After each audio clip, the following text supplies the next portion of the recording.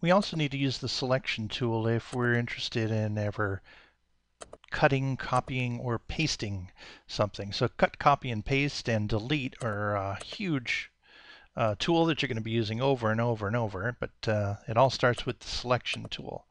So let me just select just his ear by using my lasso tool on one part of that ear. And up here you'll find the cut, copy, and paste and delete tools along with the undo and redo buttons. And this whole thing is basically the editing toolbar. And if for some reason you can't find it, go over to Toolbars, and then you'll find it under Edit. You'll see as I uncheck it, it disappears. Then I go over to Toolbars, go to Edit, and it reappears. So in order to cut something, first I need to select it, and then I go over to the scissors, and that's going to cut it.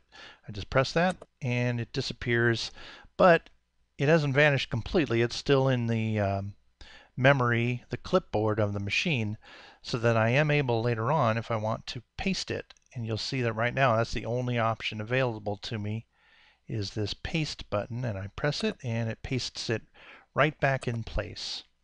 And that's one of the really nice things about this tool is it will always paste it right back in place, so that if you have to move something to a different drawing or a different layer, it will remain consistently in the same place.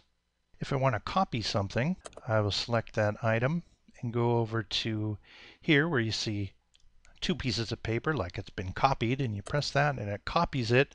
Nothing shows up right now because you haven't pasted it yet. So the next phase is that you want to paste whatever it was you copied. And in this case, since it's pasted right on top of the old version, it offsets it a little bit so that you can freely grab it, because if it had pasted it directly over the old ear, we never would have been able to see it.